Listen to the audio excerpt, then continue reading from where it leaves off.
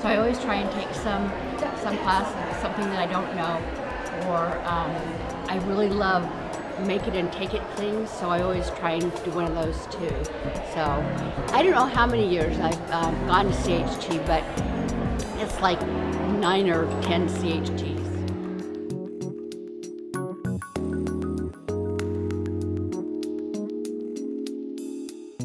Yeah, I'm actually an industrial designer. I'm not a textile or fibers person per se, but I'm also interested in adaptive reuse of materials. So that's one of the reasons I got into weaving, is just to try to mix things up a little bit. And so this entire conference, the fact that it's about, you know, technology and also traditional techniques, I think it's just been a nice melding of the two.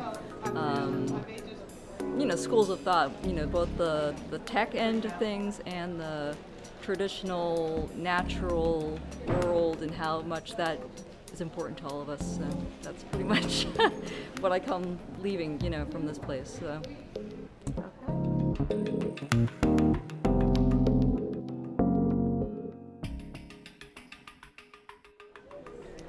So I started getting interested in weaving because my mom was interested in weaving, and she joined the Austin Guild, and she took me to a lot of the meetings, and I started paying more and more attention.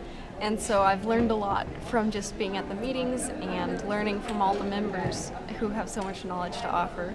And so I'm just now starting to actually do weaving hands-on, and this convention has really helped me because it gives me an opportunity to learn directly from people instead of just from observation. So some actual hands-on experience weaving and meeting people in the weaving world.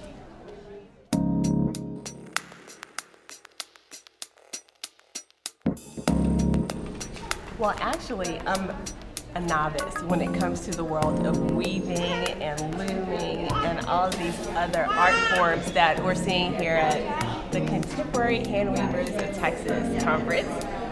Actually, what piqued my curiosity that made me even come to this event was the keynote speaker last night. It was amazing just to see the convergence of fabrics and textiles and technology, just the electronics and just the way in which that whole industry is moving.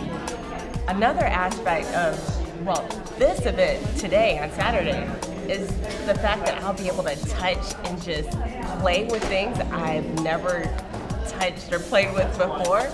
This is a totally new realm that I've been invited to participate in, so thanks, Meg.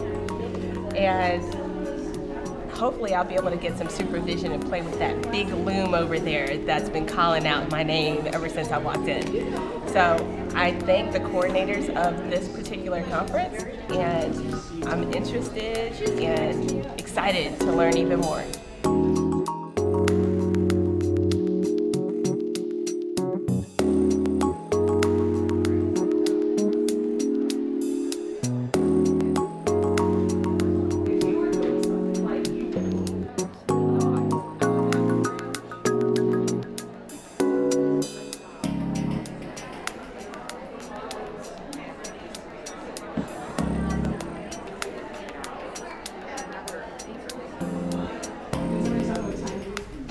It is 10:05. Okay, this is the next. I'm here to talk about the Fort Worth Weavers Guild celebrating their 60 years. They were established in 1955, and in thinking about how we could celebrate, we decided something that was very important in the 1950s were aprons in everyday life. Why not weave something that we all cherish the memories of seeing our grandmothers and our mothers wearing? So we chose to weave 60 aprons and display them. We didn't care if they were to the waist, they had bibs, they looked like 50s or modern, children's aprons, men's aprons, and even a nice display of some historical aprons that belonged to members, and they were woven by other family members.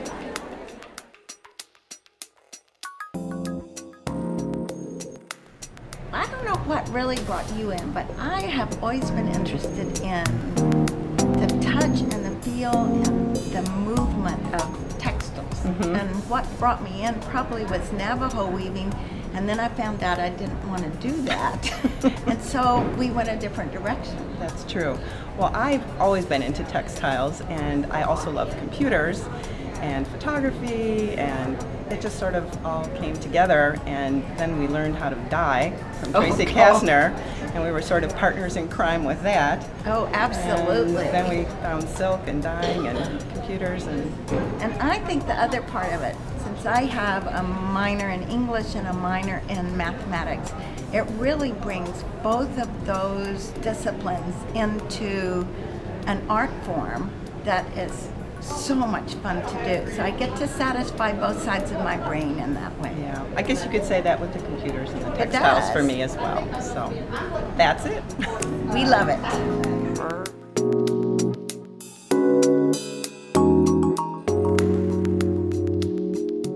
When I was 15, my Girl Scout leader, Martha Morse in Houston, who turned out to be, later I found out, one of the premier weaving teachers in Houston, was allowed the Girl Scouts to use her loom, and I wove material for a skirt. I still have that skirt and the extra material. I swore then someday I had to have a loom of my own. It took me 40 years, but now I have probably 6, 8 or so looms, and weaving is my passion.